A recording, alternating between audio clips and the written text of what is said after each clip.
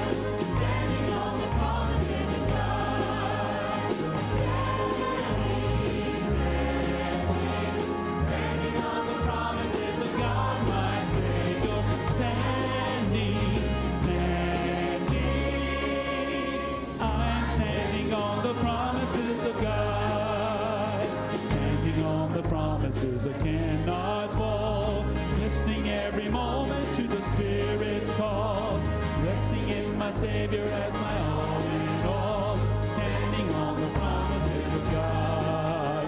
Well, I'm standing on the promises, standing on the promises, standing on the promises of God, my Savior, standing, standing. I'm standing on the promises of God. Aren't you glad for God's promises this morning? Amen.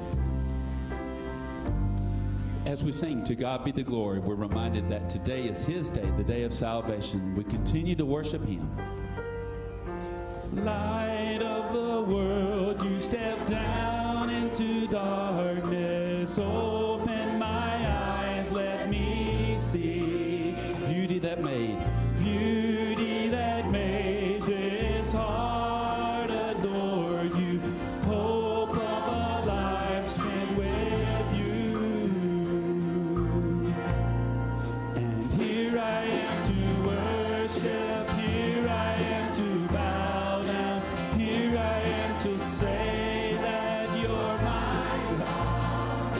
You're altogether lovely, altogether worthy, altogether wonderful to me. Listen to the words. King of all days, oh so highly exalted, glorious in heaven above. Only you came to the earth, you created, all for the sake became Lord.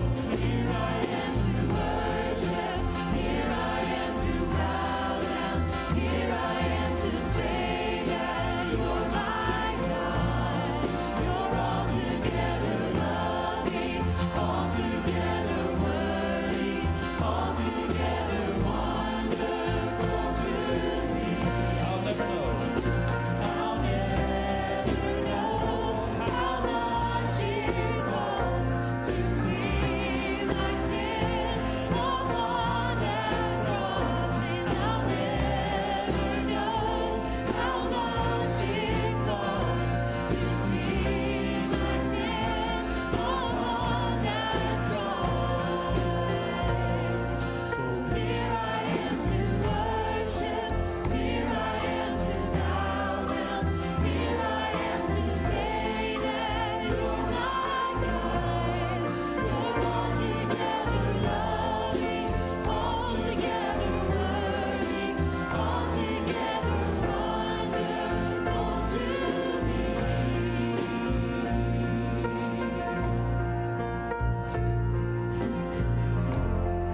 God is so good.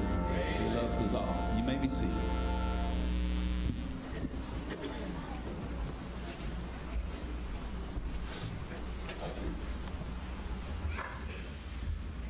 Would you bow with me, please? Father, how wonderful it is that you're here to worship, that we're here to worship you, God. Not that you worship us, but we worship you, Lord. What a wonderful thought and a wonderful time of our life, God, to be in the midst of a holy God and a precious Savior, Jesus Christ, and a precious Holy Spirit. Thank you, God, for another day that you've blessed us with, Lord. Beautiful sunshine. Beautiful opportunity, God, to say that we're standing on your promises, God. We cannot fail when we stand on your promises. Oh, God, I thank you for this church. I thank you for what you have put us here for, to worship. And I thank you, God, for all the many blessings. Your love and your mercy, God, and your everlasting grace. I'm so glad, God, that you called us to be one of yours, the very foundation of the world. Thank you, Father. And I'm so glad, God, that your mercies are new daily. Father, I pray this morning now for the ones of our congregation, God, that have problems, whatever they are, financial, spiritual, physical. Oh, Lord, there's so many among us, God, that's what you know all about our thoughts, about our frames. You know all about our problems in our lives, God. I don't have to stand and tell you that. You know all about us, God. Lord, thank you for this, God. And Father, I pray this morning, Brother Derwin, I pray the Holy Spirit, God, would just speak out from his voice, God, and give us the words that we need to hear, Lord, that would praise you and bring honor and glory to your holy name. Thank you for the music that we've just heard, God. I pray for the choir and the choir director. And I pray for the young people, God. And I pray, God, that you just continue to bless us with these young people. And Lord, for the visitors, I thank you for them this morning, God. I know there's some here. I've already met one couple. And I thank you for them, Lord. Now, God, it's your day. Lord, don't let me say anything that would bring dishonor or glory to your holy name. Don't let me say anything, God, that would bring reproach. And forgive us, Lord, where we fail you. In the precious and holy name of Jesus Christ, our Lord and our Savior. Amen.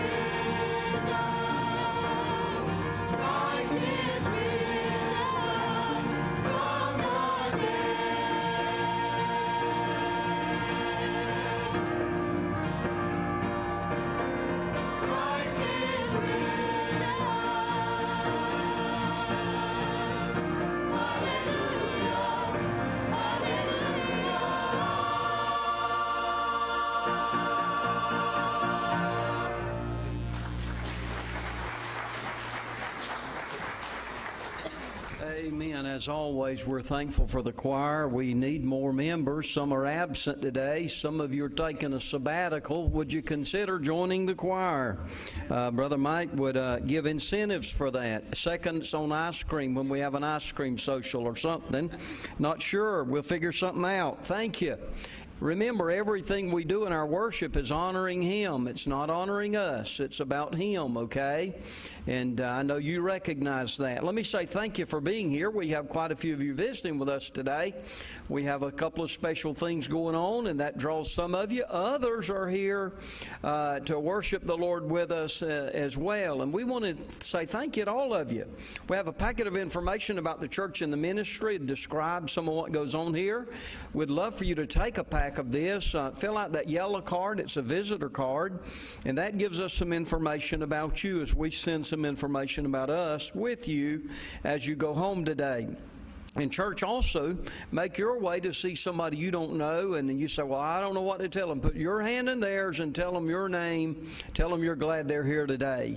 And that's how we get to meet one another. Children, you can make your way to children's worship politely down the center aisle, not running, and that means as you go all the way, not running. Okay, please? Let's stand, church. Greet everyone around you as we continue in our worship.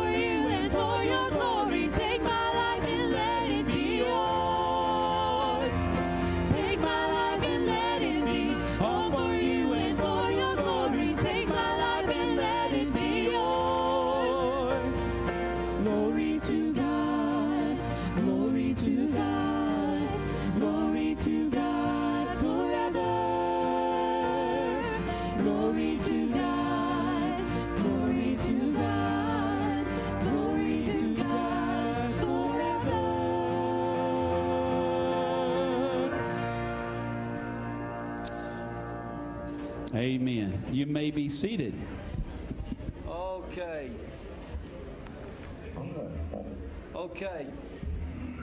If I get a little microphone there, I'm going to ask you to be seated for just a moment. I got carried away shaking a few hands. And y'all come on up with us. I got carried away, and I had told Ken and Brittany to come on up during the welcome, and I wasn't around. So, hey, last Sunday we had a unique service. In the beginning of the service, or in this time of the beginning of the service last week, we baptized, and then we did a child dedication. Today we're doing a child dedication, and we're going to baptize in the end of the service. And those are always special times. Now, it's always unique to do one or the other, but especially when you're doing that with the same families, it makes it especially unique. And today, Kenneth and Brittany are dedicating Grayson K. Burch to the Lord. And that is beautiful. And they got a whole group of people over here encouraging them. And I think y'all might be thick there. I can already tell. They told me that I'd have to be straight with all those folks coming from Axon today. But anyway, we've been blessed with Kenneth and Brittany. And you know, as I was in their home the other night, they told me how much a baby can change a life. Anybody agree to that? Man, it'll change your personal perspective. It'll change your eternal perspective.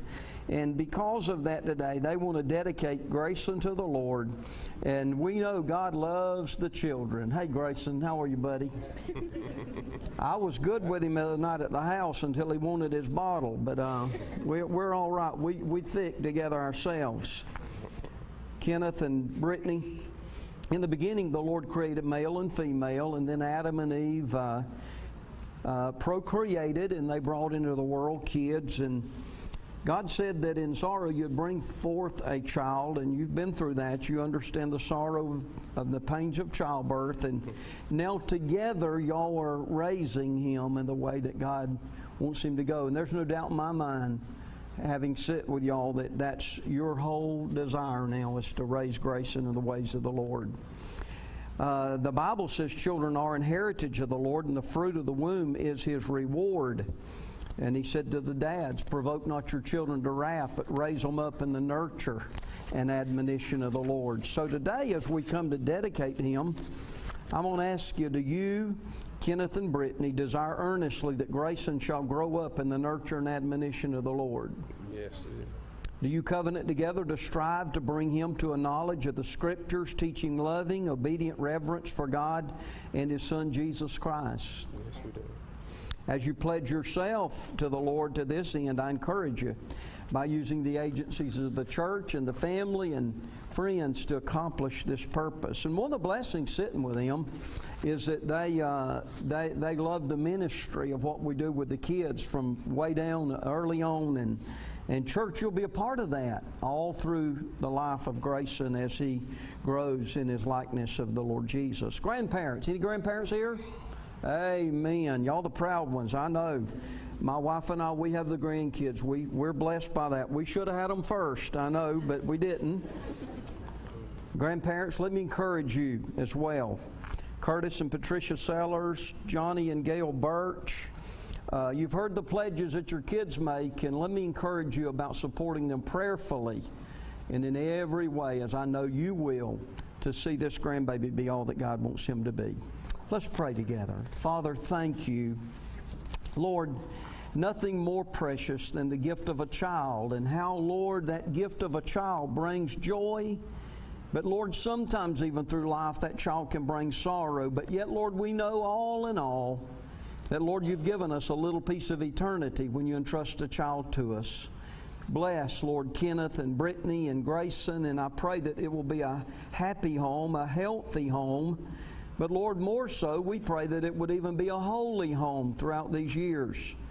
God, as they grow together, that, Lord, they'll exalt the Lord Jesus in every way of their lives. So we commit Grayson to you, just like Hannah did Samuel when she had that little boy, and she said, Lord, you've only loaned him to me. So, Lord, we give him back to you, and we'll steward over him with the gospel, and we'll steward over him with the resources you entrust to us, and I know they will now. In Jesus' name, amen. Here's a certificate of dedication. It might be something you want to hold on to. I don't know if you're one of them hoarders like some of us are. A beautiful little Bible. It's a Soul Winner's New Testament. If I'm around when he leads his first person to a knowledge of Jesus, I'd love to know that, because that's what life's about. And I'm going to go ahead and present you with a baptismal certificate, and we will baptize you at the end of the service, okay? God bless you. Church, tell them you're praying for them, okay? God bless y'all.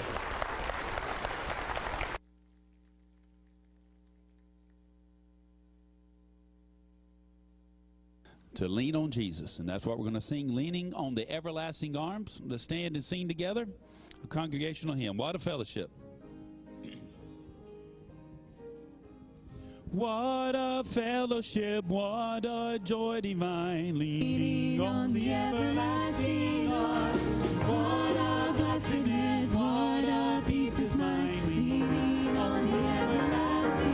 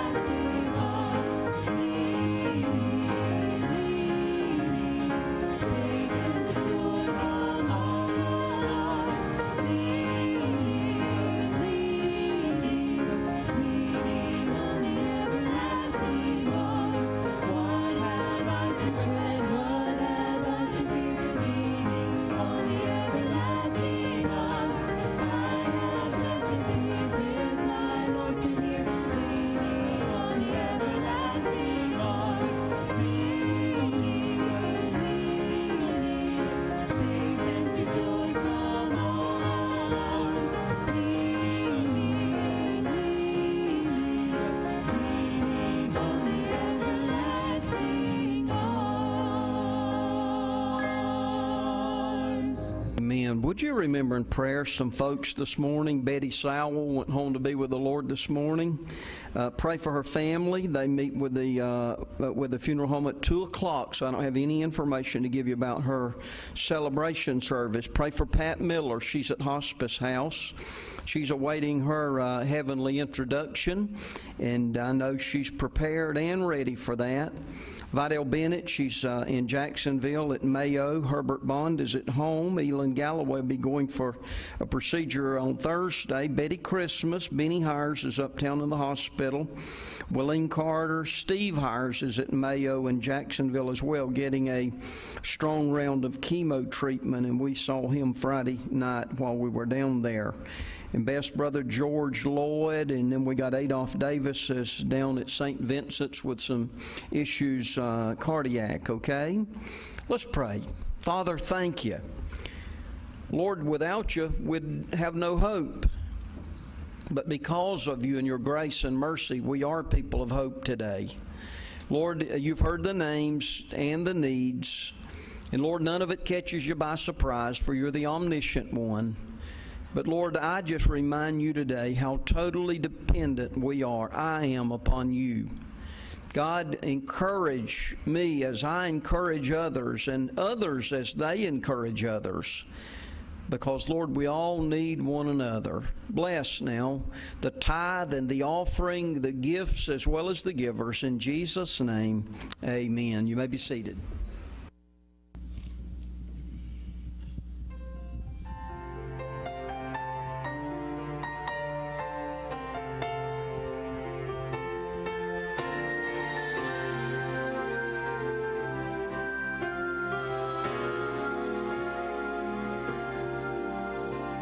When Adam saw his wife sin in the garden, in the distance, God saw a cross.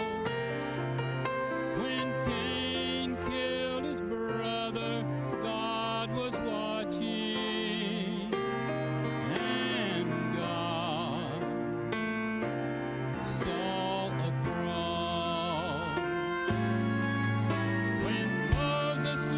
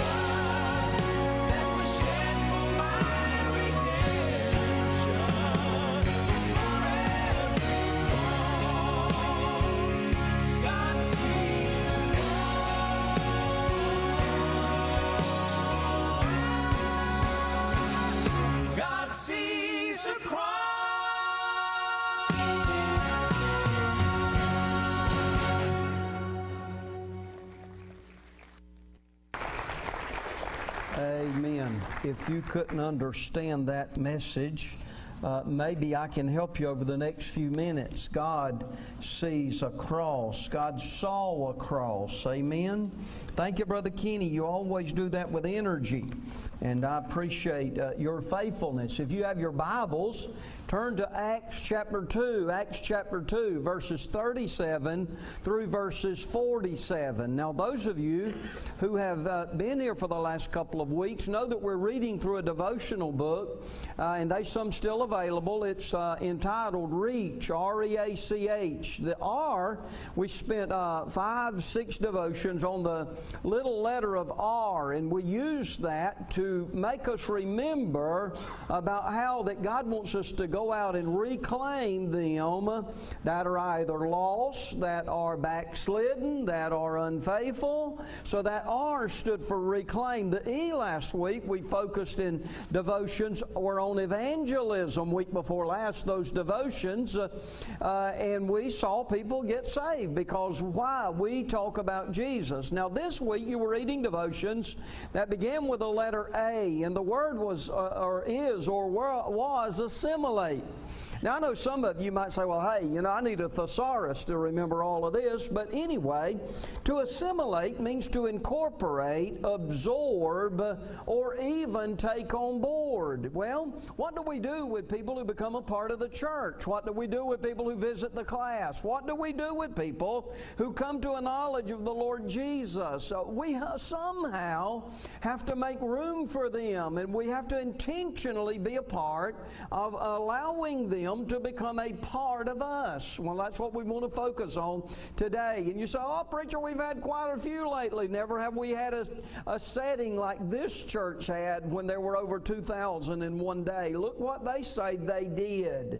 Now, when they heard this, they were pricked in their heart and said unto Peter and the rest of the apostles, Men and brethren, what shall we do? Then Peter said unto them, Repent and be baptized, every one of you, in the name of the Lord, in the name of Jesus Christ, for the remission of sins, and ye shall receive the gift of the Holy Ghost. For the promise is unto you and to your children and to all that are afar off, even as many as the Lord our God shall call. And with many other words did he testify, notice, and exhort, saying, Save yourselves from this untoward generation. Then they that gladly received his word were baptized, and the same day there were added unto them about 3,000 souls. Look at it. 3,000. What are we going to do with so many? It said they continued steadfastly in the apostles' doctrine, in fellowship, and in breaking of bread, and in prayers. And fear came upon every soul. And many wonders and signs were done by the apostles, and all that believed were together. They had all things common, and sold their possessions, goods, parted them to all men as every man had need. And they, continuing daily with one accord in the temple, and breaking of bread from house to house, did eat their meat with gladness and singleness of heart, praising God and having favor with all the people. And look at the last sentence, and the Lord added to the church daily such as should be saved. I see that not only had God added to the church that should be saved, but because they were handling this assimilation process faithfully, that God continued to add to the church those that should be saved. Well, as I thought on that, I found that in Acts 5:14, again it says, and believers were added to the Lord, multitudes of men and women. I found in Acts 11:24 it said, For he was a good man and full of the Holy Ghost of faith, and much people were added to the Lord. Notice 2 times it talks about much added to the Lord. Acts 6:1 it says that it wasn't an addition, it was a multiplication. It said there was murmuring in the days when the disciples were multiplied. The church is growing exponentially, and because of that, we got to do something with them, the Lord tells us. And then one more time in Acts 6:7, it said the word of God increased. The number of disciples multiplied in Jerusalem greatly, and a great company of the priests were obedient unto the faith. There's 4 quick things I want to share with you today in this passage. I want you to see it with me. How do we handle those people who come to know Jesus? How do we handle those people who are inquisitive to know about Jesus? Did you know there are people who are inquisitive about the church? They did not grow up in a church. They don't understand church language. They don't have a glossary with them to look it up. They don't have a thesaurus when we use those large words. So how do we share with them who Jesus is and what Jesus has done, as well as what Jesus desires? I can tell you that there are people sitting beside you sometimes on a church pew who may lean over to you and ask a question about, hey, how do I understand what the church is about? I had a lady come to me at the end of the service the other day, and she told me that someone had asked her a question similar to that. A few weeks ago, I had somebody tell me I need to be baptized. Listen, folks, people are talking. They are wanting information. So when I begin to think about assimilate, first of all, let's go all the way back to the beginning and see what the early church did. First of all, there's information that is needed. How to become a part of the family. If you'll allow me, let me read those 2 verses to you again. It said, now when they heard this, they were pricked in the heart, and said to Peter and the rest of the apostles, men and brethren, what shall we do? You say, preacher, what had they heard? Can I tell you what they had heard? Peter, on that day at Pentecost, the 50th day after the resurrection of the Lord Jesus. Pentecost means 50. So at that Pentecost celebration that day, everybody in Jerusalem heard the gospel message in their native tongue, spoken by men that had not learned the language. The miracle was that those men were able to speak a language they had never even trained themselves for, and everybody heard the gospel in their own language. And the scripture said, now when they had heard this, not when they had heard those men speak in a tongue that they did not learn, when they had heard all of that talk about Jesus. You know what Peter did? Peter just stood up and lifted up Jesus. Amen. People, let me tell you something today. I sense a yearning. I sense a revival that could take place or in the circles that I'm going. I'm serious, because I'm finding that there are people who are inquisitive about this thing called church or salvation, and there is a readiness, I believe, to know the Prince of Peace. Why? Because everything we find in the news and read in the paper today is doom and gloom, but people want hope. Amen. And they said, what shall we do? I find in this passage that because they had given the information, that Peter then could expand on that information and say unto them, repent and be baptized, every one of you, in the name of Jesus Christ, for the remission of sins, and you shall receive the gift of the Holy Ghost in His permanence. So real quickly right there, I think there's 4 things. First of all, there's the conviction of the Spirit. Man can't produce that. I can't produce that. I'm not eloquent enough. Hey, I'm not manipulative enough to make you feel sorry for your sin. Because if I make you feel sorry for your sin, somebody else is going to make you feel good about your sin. So we're going to leave that to the Spirit. Amen? Amen. And they were pricked in their heart. You know, most of us, we don't have to be told that we've sinned, do we? But brother, I'll tell you, when something wakes us up in the middle of the night or shakes us off a church pew or maybe nudges us while traveling down the road in our vocation, something nudges us, and hey, that's a conviction of the Spirit. Let me go ahead and tell you. Consideration of the what? Well, consideration of the person. What are they doing? They having to consider, what is this going on in me? So they consider that. But then there's confession of their sin. What does Peter say?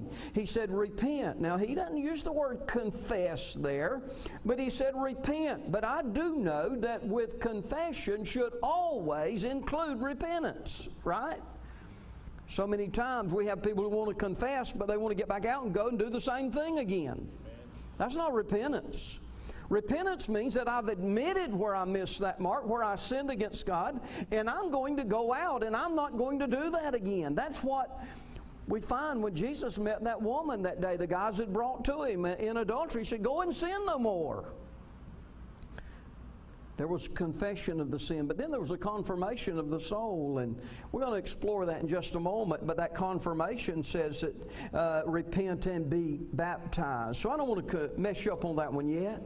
In Acts 2:39, the Scripture said, for the promise is unto you and to your children and to them that are afar off, even as many as the Lord our God shall call. Boy, I'm glad God's still got a promise of that. Amen? Amen. Hey, God's still calling. You know what? Ephesians 1:4 said God loved us from the foundation of the earth. Amen. Ephesians 1:13 said we can be sealed by the Holy Spirit of promise. And right in the very middle of that, it's just full of Jesus everywhere. When it talks about at the cross, He paid our sin debt. Friend, hey, there must be information, right? Sunday school teacher, don't assume that when you're teaching a class on a Sunday morning that everybody knows the language. Take time to explain the truth of the gospel. Not only is there information, but, you know, I'm discovering that in this passage in the early church, the first century church, they did not have newspapers, they did not have telephones, they had camel rides, and they had walk talks instead of chalk talk. So, man, how do we get all this information out?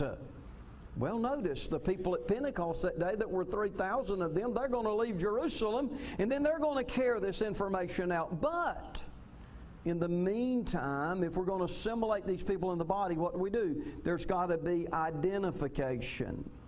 I was reading a lengthy paragraph on this the other day, and that's not in your notes because of lack of enough space there.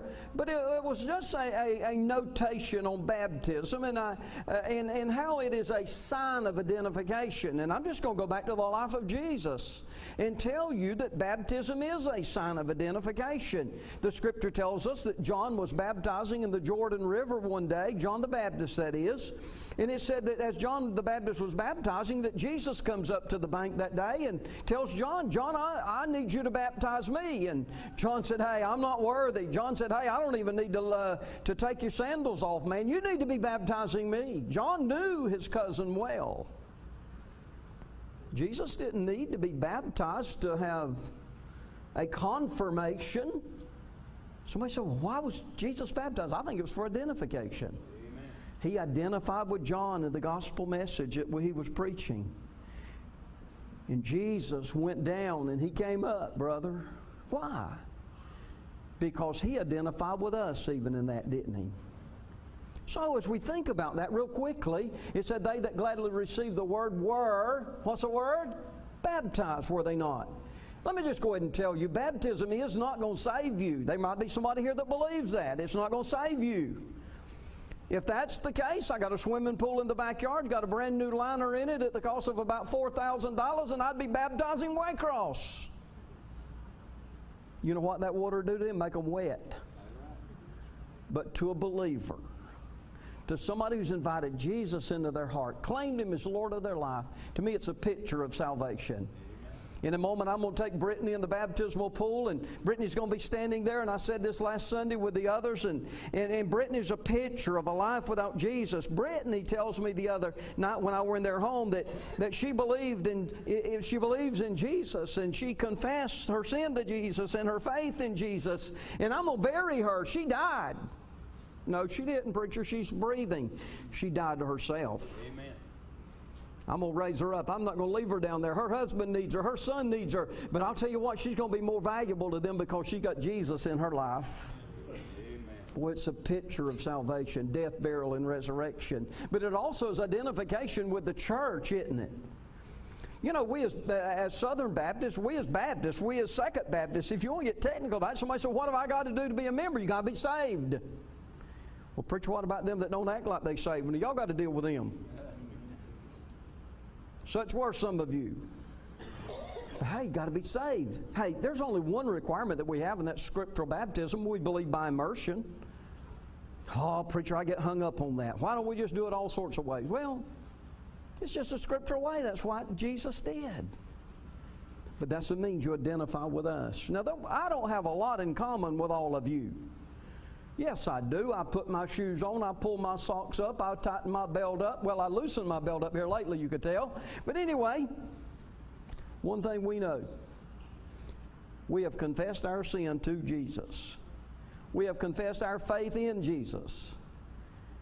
And we're baptized as believers together. We identify with one another. Preacher, that's too simple. Well, you got to talk simplicity with the Lord because He's the one that gave us the Word.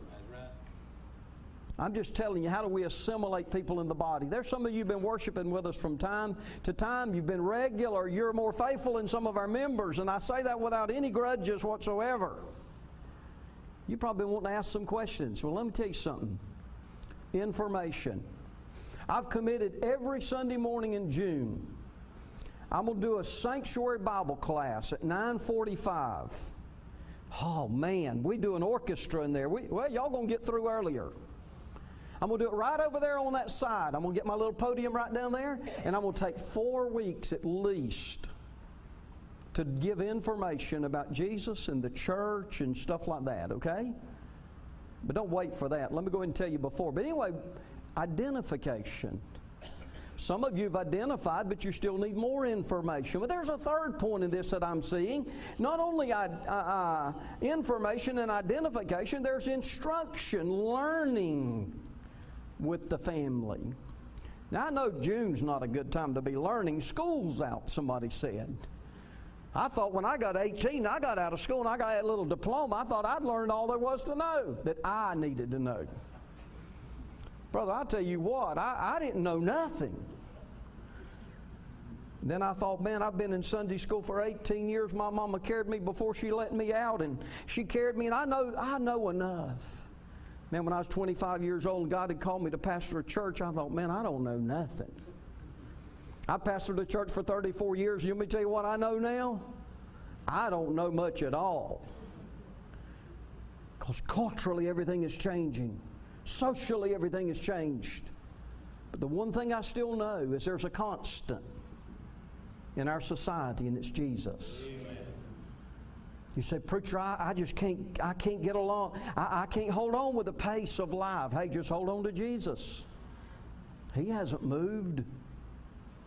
So we'll deal with instruction. They continued. Notice what? They continued steadfastly in the apostles' doctrine, in fellowship, and in breaking of bread, and in prayers. I do believe that these 3,000 in that church that had got saved that day, I believe they made a place in their schedule to be faithful among the brethren. Oh, preacher, I tell you, getting there at Sunday morning, 11 o'clock, that's about all we can do. I don't know how much more time we got. Brother, if you're going to be as faithful to God as He is to you, remember, God gave you 168 hours this week. You said, but I can't be there 10 hours a week. I've not asked you to be. But you know what? They made a priority to get instructed. And the early church made a priority on instructing the believers. And when I thought on that instruction, there's some things came to my mind. And I went back to Matthew. And I know that script is real small, but I needed to say it because most of you got your Bibles anyway. Those of you who don't have them, you got to memorize, so I know that. But the scripture said, and Jesus went about the cities and villages, teaching in the synagogues and preaching the gospel of the kingdom. So notice the pattern of Jesus. Jesus didn't just call people to Him, did He? He was out there going amongst them. Amen. Boy, he'd go to this little town, this little city, this little village. And what is He doing? He's going in the synagogue. And He's teaching them, giving instruction. Somebody told me one day, said, hey man, your preaching style has changed after about 15 years. I took that offensively, and I thought, I went home, I was sulking. I quit spitting down the second row, and I quit hooting and hollering. And they said, boy, you're becoming more focused on teaching. Well, brother, I think that's what people needs. They know how we can talk. They need to know how we walk and how we're to walk. So, hey, Jesus went about. Not only that, look at the principles of Jesus. He went about, it said, teaching the gospel of the kingdom. The gospel of the kingdom. Friend, let me tell you something. There is no other gospel. There may be other ways. The Pharisees said, we've got a way. The Sadducees said, we've got a way. The Essenes of John the Baptist, even back down on the the Dead Sea, they had a way. But you know what? Only Jesus is the true way. Amen. So he's teaching the gospel of the kingdom.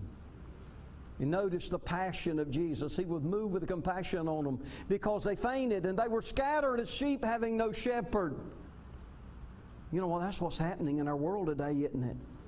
Everybody's grasping for a little bit of this and a little bit of that and some of this and some of that. And in the meantime, it almost resembles a tail wagging a head on the dog. Because people need not only information and identification. Man, we're needing instruction. Hey, the guys who have been in church all of their lives and have studied church life far greater than I have are realizing that, hey, we're probably bringing more people in the front door, and before we can get them instructed and assimilated, they've gone out the back door. And how is it that a church can baptize 300 or 400 people in 4 years and their attendance stay the same? Y'all trying to figure that out too, aren't you? Brother, we've missed a mark. And that mark might be that we're not instructing them. I'm not saying we're guilty, but I'm saying, boy, that's a part of it, isn't it? Hey, you're here. You're a new member. You're a prospective member. You're a wannabe. Let me tell you something. I've got an investment that I want to give to you. I want to give you information. I likewise want to help you understand the fact of identifying with the body of Christ and giving you instruction. That's learning within the family. There's a passage in Acts chapter 18, verse 24 to 38. It's not in your notes, and I don't have time to read that lengthy passage, but it is a place that it said a certain Jew named Apollos, born of Alexandria, eloquent man, mighty in the Scriptures. He came to Ephesus, and he was instructed in the way of the Lord, and he was fervent in the Spirit, and he spoke and taught diligently the things of the Lord. But he didn't know everything. He only knew the baptism of John. There were two believers there. Hey, they were two believers there, and you know what they did? They didn't publicly embarrass him, but it says that they took him aside and they began to show him the Scriptures that Jesus was the Christ. Now, we need two people. Did you know if we really did it faithfully, we'd take two people and assign them to every new person? You say, I don't want to get nosy. Well, I don't want you to get nosy. We wouldn't tolerate it. But we would get busy about making sure they were instructed. Amen? There's one last point there. Not only is there information and identification and instruction, there's inclusion, participating in the family. You know, we had a lady serving with us Friday at the gathering. Hey, they were 400, almost 400, 350, 375 senior adults and some young people like me in here. And man, we had a hoot. Oh, preacher, you don't supposed to do that in a Baptist church. Well, we just had a good time. Amen. We had somebody old as dirt like Ed O'Neill and somebody young sprout like that little piano player with an old curly hairdo. And you know what we did? For an hour and a half, we lifted up Jesus. Amen. A solid hour and a half, they lifted up Jesus. You say, what has that all got to do with this? Because I'm telling you, church, we've got to learn how to take the oldest and the youngest. There's not 2 or 3 churches, there's a church. Amen. Inclusion. Notice what it said, and all that believe were together. All that believe were together, and they had all things in common, and they sold their possession. Now, brother, you better go to talk to somebody else, and I'm not going to sell my stuff and give to nobody. You've just said He's not Lord of your life. Because if He told you to, you should. But now He hasn't told me to tell you to do that. But if He tells you to do what He says. But it said these people were so much together and had so much in common that they began to sell possessions, part them to all men as every man had need. People who gave their lives to Jesus in those days, they were either killed or they were totally marked off by their family. There wasn't Social Security, there wasn't Medicare or Medicaid, there was no other means to be self-sustaining. But brother, they were a part of a group of people called the church. And you know what? They made sure that they, from the newest member to the oldest member, they made sure they were included. Two things about it, and I close. There was caring and sharing. You say, oh, but I care, but I can't share. Brother, you don't care enough. Because if God leads you to share, you better share. Amen? Amen. Oh, I don't have much, preacher, but you don't know what $5 might mean to that other person God told you to share with. But there was also giving and receiving. There's one principle that I'll never get over in the Scripture, and I've had to learn it the harder way. It's more blessed to give than it is to receive. I meet people quite often that tell me they would give if they had it to give. And they're having to receive. And until I had to come on the opposite end one time in a couple of occasions in life that were not real serious, but till we had to receive, I knew little about what that principle meant. One instance, I remember I was pastoring the church in the 80s. And on Friday, January the 13th in 1984, I broke a jaw. A Baptist preacher breaks his jaw. Now, I know some deacons that would like to break it once in a while, but I did. And I laid in a hospital all weekend. All I needed was somebody to wire my mouth together and let me go home. But I had to lay there from Friday till Monday evening late with a hospital gown that made me think I was covered because they was going to do surgery on me that afternoon. I remember one old deacon visited me. He couldn't even drive, so somebody carried him to Brunswick. He visited with me. And the most humiliating thing in my life that had ever happened at that point happened. He handed my wife $20. You say, $20? I took more than that in my front pocket. But a 27-year-old Baptist preacher didn't have $20 in his billfold to give her to buy gas or a hamburger. You know what? God worked through a man. Amen. Church, I want to tell you something. I love the church. But to assimilate people in the church, it takes information. It takes identification. You need to feel like you're part of us. Instruction, but also inclusion. You bow your heads all over the building. I didn't mean to get emotional with you today, but I want to tell you something. If you haven't figured it out yet, we need one another. Amen. And some of us need one another worse than others. But I'm going to tell you, if you live long enough, you're going to need us just like we need you. But more than you need us, you need Jesus. I'm going to pray with you. Brother Daniel's going to stand before you in just a moment. Have you not invited Jesus into your heart? Let me beg of you to do that. And as you do that, let me ask you to confess your sin to Him privately, confess your faith in Him publicly. And let me ask you, personally become a part of us, or a church somewhere of like faith that you can be faithful. Father, bless this group of people. There's nothing good about us save what Jesus has done in us. But God, we need you, and we need them, and we need one another. Bless this invitation now in Jesus' name. Amen. Would you stand together all over the building?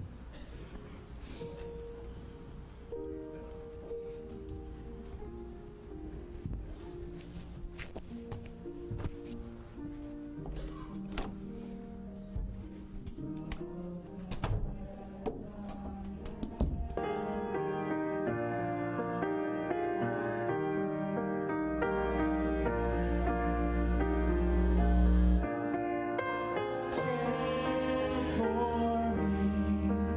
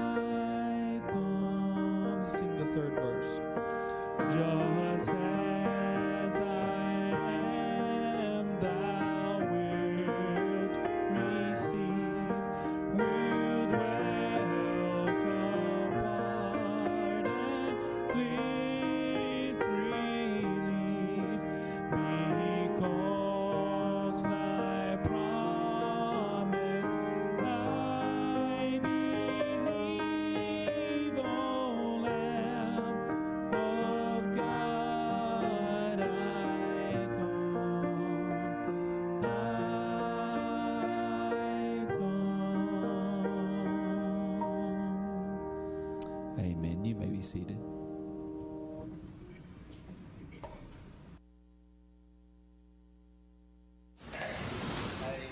Seated. As I said to you earlier, one of the most important times in the life of the church. I visit quite often in the hospital, and I'd rather go to the maternity room than to the CCU room. I'd rather go to the baby room than go to the funeral home. This is the baby room. Somebody coming to know Jesus, amen? She knew about Jesus. She had a knowledge of him, but she personally is identifying with him through baptism with us today. So greatly because of your faith in Jesus, I baptize you in the name of the Father, the Son, and the Holy Ghost.